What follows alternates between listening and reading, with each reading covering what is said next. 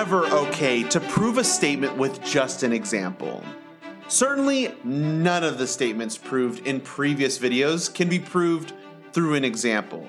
This is because in each of those cases, we were trying to prove that something holds for all integers. Hey everyone, real quick, I just want to mention that this video is a part of a whole course that I made. You can find a link to this entire course in the description below and make sure to click on that subscribe button.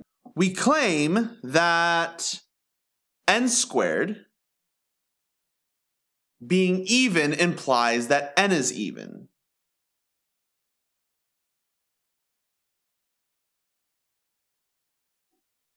No matter what integer n we pick, showing that this works for n equals 4 is not even close to enough. This cannot be stressed enough though. If you are trying to prove a statement of the form for all x, p of x, you absolutely cannot prove this with an example. Specifically in discrete math, if the universe for that variable that's being quantified is infinite. However, existential statements can be proven this way. If we want to prove that there is an integer n such that, for example, n squared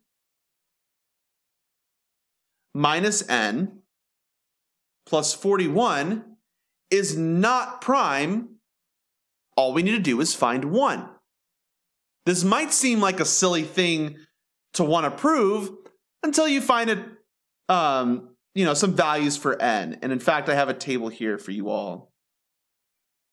So n equals 1, n squared minus n plus 41 is 41. If n equals 2, it's 43, and 47, 53, 61, 71, 83. So far, we have gotten only primes.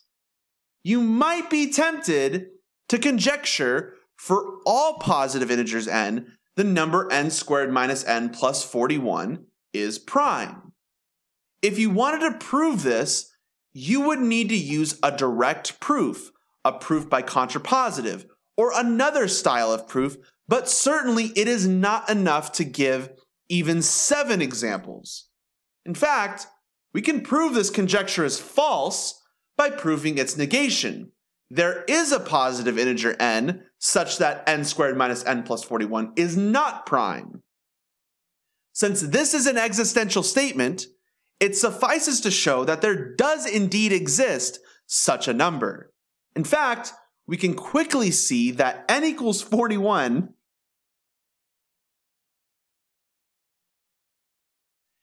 gives us 412, which is certainly not prime. You might say that this is a counterexample to the conjecture that n squared minus n plus 41 is always prime. Since so many statements in mathematics are universal, making their negations existential, we can often prove that a statement is false, if it is, by providing a counterexample. All right, let's do one together. All right, so the example that we're going to be doing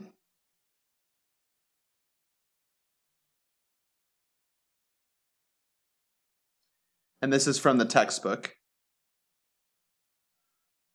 We proved that for all integers a and b, if a plus b is odd, then a is odd or b is odd. Is the converse true?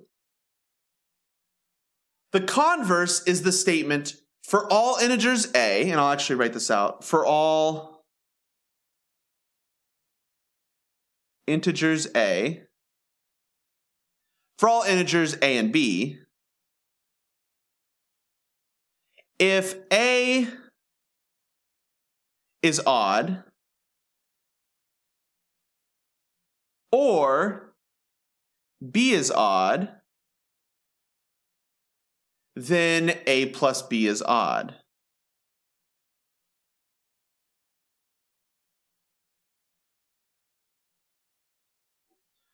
Well, this is false.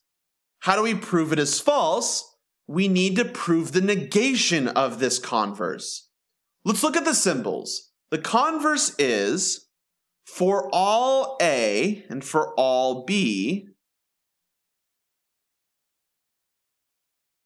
A being odd, we'll use A, the big O for odd, A is odd, or B is odd,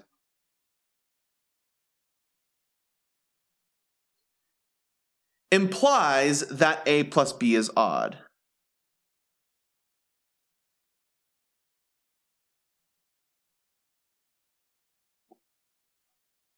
We want to prove the negation, which is, in this case,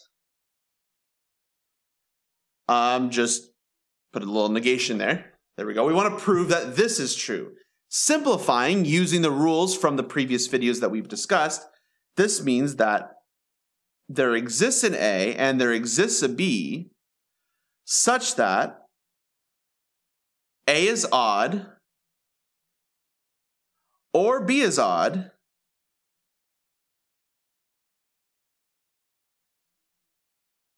and A plus B is not odd.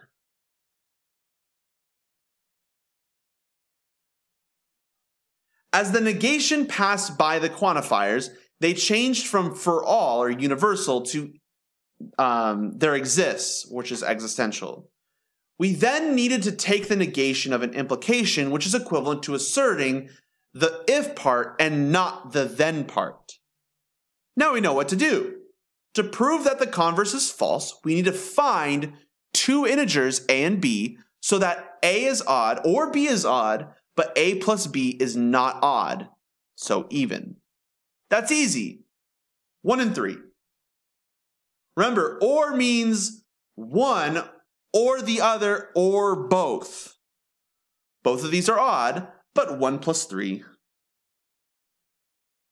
equals 4, which is not odd.